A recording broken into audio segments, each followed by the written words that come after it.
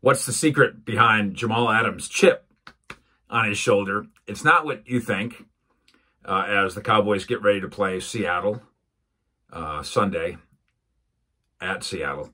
And I don't think it's even what Jamal Adams thinks. Mike Fisher reporting from Frisco, home of the Dallas Cowboys, where Jamal Adams announced this week that, I heard from some sources inside the building, some of my brothers, some of the guys that I text with, suggesting that it was players, who said they questioned my ability to cover or whatever.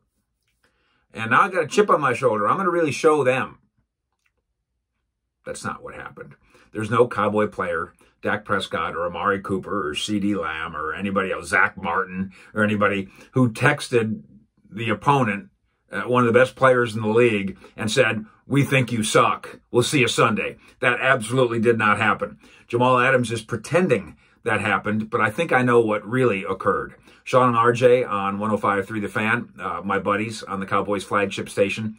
RJ Choppy has talked for a while.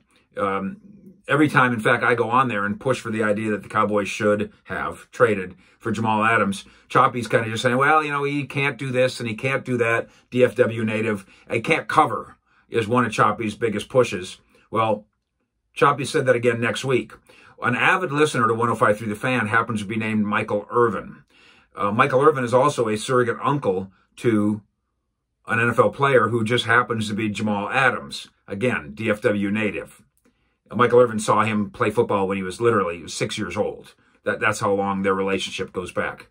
And my hunch is that Irvin heard Choppy say it on the air, then texted his nephew, Jamal Adams, and said, you should hear what they're saying about you. Not Cowboy players texting Jamal Adams. That's ridiculous and suicidal, considering the fact that Jamal Adams in the first two games has 21 tackles and 2 sacks already for a safety.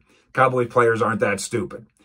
Michael Irvin is having some fun, and then later in the week came on 105.3 The Fan and told Choppy, I guarantee that Jamal Adams' Seahawks are going to beat your Cowboys, our Cowboys, his Cowboys, and the blood will be on your hands, Choppy, because you're the one that put the chip on Jamal Adams' shoulder. This is a made-up story in the mind of Jamal Adams, which doesn't mean it can't be a story that manifests itself for real on Sunday afternoon and inspired Jamal Adams, which he probably was already going to be, against a Cowboy offense that's going to have to try to score and score and score some more to keep with Russell Wilson and the Seahawks. Fish in Frisco, out.